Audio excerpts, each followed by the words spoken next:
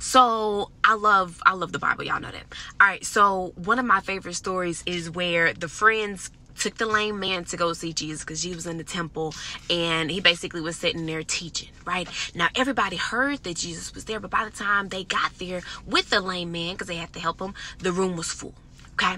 So they said, listen, you gonna get healed today, my friend, okay? So somebody said, put him on the roof.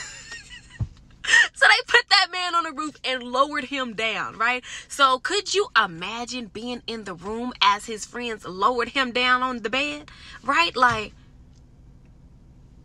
somebody about to get healed today. So here's what I have to say.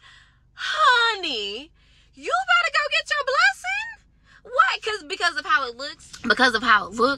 Because of how people may judge you. Because of what? Listen. I'm the type of person, I wrestle an angel. Baby, I'd be a more for less. What? Pass who by? Not me.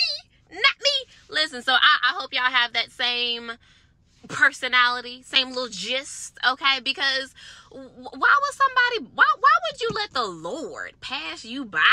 And then you live the rest of your life saying, you know, I did see the Lord one time. Listen, not in the year 2023, not in the year of our Lord. Okay, go get your blessing. Go get it.